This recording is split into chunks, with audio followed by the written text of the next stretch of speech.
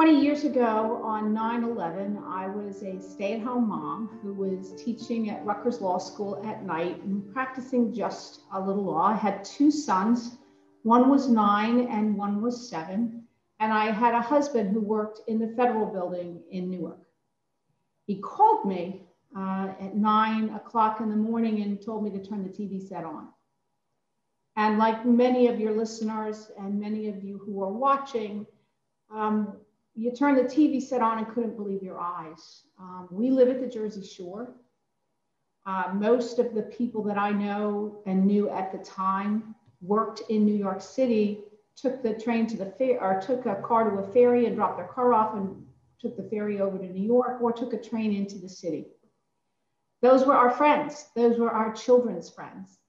So I watched the TV for a little while and then walked down to the beach where you had a straight shot of the city and you could see the towers burning. And you understood immediately the impact of that. And we went back, watched television some more, and the towers came down and they kept repeating the towers up and then the towers coming down and the towers up and the towers coming down. And my two kids were at school. Now remember, 9 would have been like 4th grade and 7 would have been about 3rd grade. And I, as a parent, had a decision to make. Do I go and get my children who were in class with kids whose parents were working in New York City at the time? Or do I leave him in school where I knew he would be safe? Both of them. I left them both in school. I'll never forget going to pick the 9-year-old up at the bus stop, which is at the end of the street where he had just watched the smoke from the towers, getting off the bus and saying, "Mom, why didn't you come and get me? I was the only person in school. All the other parents or caregivers had gone to pick the kids up to go home to see what was going on, to see, quite frankly, whether their other parent would be coming home that night."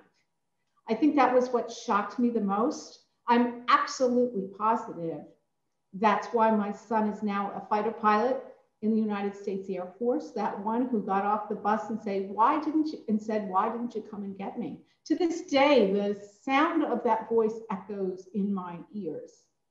I didn't think the 7-year-old was old enough to feel the impact of all of this until he came home from school, literally a week later, Shelley, with a picture, and I still have it, I should have brought it today, a picture of an airplane flying into a tree with people falling out of it. Now, when that happened, you said to yourself, well, this is not going away fast. This is never going to end. And I think for most of the people my age, I'm 61. It happened when I was 41. I think they will never forget where they were that day, especially those of us at the Jersey Shore, the crisp blue sky, and the impact on our minds of this building going up and down and coming up and down and going back up and down. I can't begin to tell you how, even 20 years later, it still makes me emotional. It still makes me teary-eyed. And especially having been lieutenant governor for 8 years, where every 9/11, we went to 4 or 5 memorials. You're constantly reminded of what happened that day, and we will never forget. What really scares me, and I know my Air Force pilot will never forget, what scares me is what will happen when their children grow up. I don't want them ever to forget, because when you let your guard down, the acts of terrorism that occurred that day means that they won. And I never want them to win. People need to remember that this was an act of terrorism. It was murder. It was a crime. And that if we're not ever vigilant, it will happen again. So I want to thank you for doing what you're doing, Shelley, making sure that we memorialize these stories, because our children's children need to be reminded. Do you regret the decision you made on that day leaving the kids in school? I regretted the decision the second he got off the bus and said, "Why didn't you come and get me? I'm the only one in school." Literally, he was the only one on the school bus, which was normally full. He was the only person in his classroom, which was normally full. Did I regret the decision? I don't know. I think it impacted his life. I truly believe, in my opinion, and we've never had this conversation, that he went on to MAST, which is the local military school, county public military school. Then he went on to the Air Force Academy, and now he's been flying a fighter plane for 5 years. So I don't regret it. I don't think there was a right answer that day. I think the saddest part of the day was listening to the sirens as our ambulances drove down to the end of Sandy Hook to pick up people as they were finding a way back across the harbor to safety, quite frankly. And also what shocked us for days after that was the smell. We will never forget waking up in the middle of the night when the wind would change.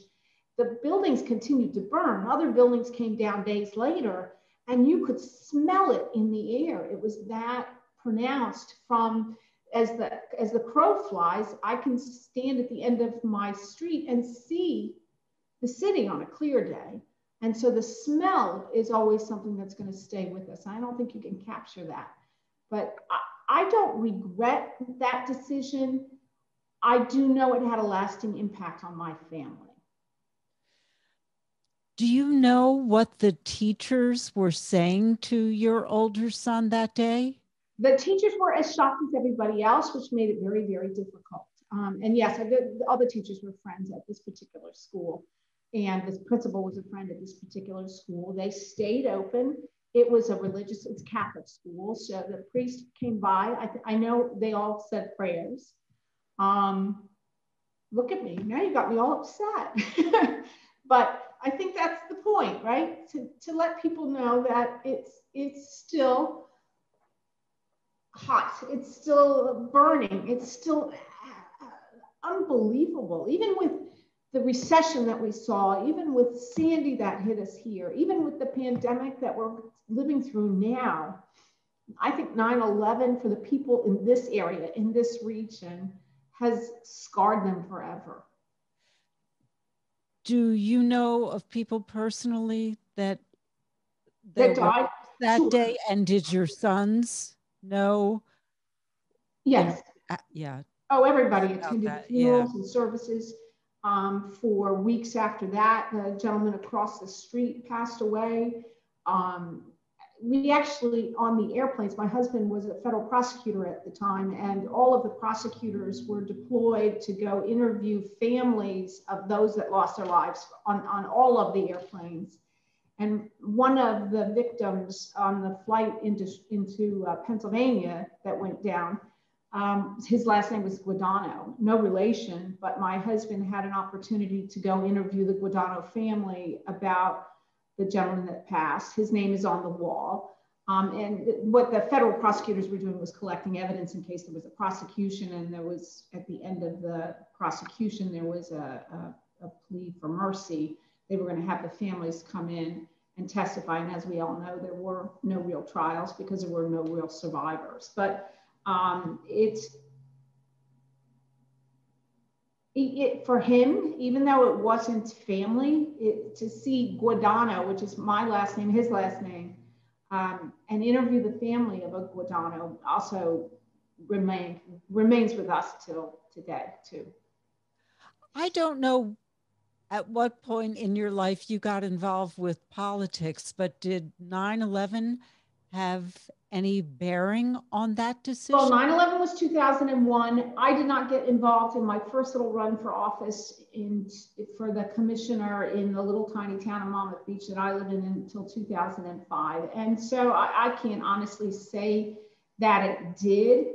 I can say that as a public official, 9/11 took on greater meaning because you constantly, every year at the same time, several times a day, Monmouth County has some beautiful services, but the state had beautiful services. So from 2005 through 2017, I've attended at least 4 to 5 9/11 services every 9/11 and had an opportunity to talk about it. I like to say my son grew up during some of these speeches, but you know, New Jersey's been fabulous. They have some fabulous memorials. They're beautiful, beautiful, beautiful memorials to the memory, but also reminders of the lesson. Do you remember if your sons in the days after were asking questions about this? Did they keep it to themselves? How did that digested? So of course we all talked about it. We all, first husband to wife, we talked about whether I made the right decision. My husband worked for 3 weeks constantly around the clock interviewing all these people because he was a federal prosecutor, so we didn't get to see him much. So excuse me, now you made me teary-eyed and sniffly. But the kids all talked about it. My oldest son especially talked about it. But the 7-year-olds, when he brought that picture home, maybe I would get, say, 3 weeks later, that's when I knew that this was going to have a lasting impact on their psyche. Because none of us, neither one of us, my husband or I, would have bet that he was old enough to assimilate all this information. And then to express it in artwork was shocking as a parent.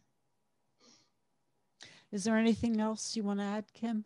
No, I think you know what, I will say one story that's fast forward to the 10th anniversary. I'm sitting in a car with a trooper, and I think I might have mentioned this to you later. And I'm complaining about going from one event to the next because they really do take a toll on you. And it's a pretty childish complaint. And I just getting ready to go to the next event, having spent 10 minutes just whining. And I turned to the trooper who was driving me and I said, you know, so where were you the day of 9/11? And he said, I was a New York City police officer on the job. And I was like, what? You know, like smacked me in the face for being so mundane and so self-centered that I had forgotten that we were doing something really serious here and that people were impacted by it. And so for the rest of the day, no matter what church I went to and no matter what scene I went to, I told the story about how we can't ever forget and never let the little things take over your lives, especially on that day. So that trooper also taught me a lesson, and that is to be forever mindful of the everyday things are so senseless. Everyday problems are just so meaningless when you put it in perspective of what happened on 9/11 and the wars that we're still fighting as a result of that. So that's what I would add, Shelley. Thank you. Thank you for sharing that story.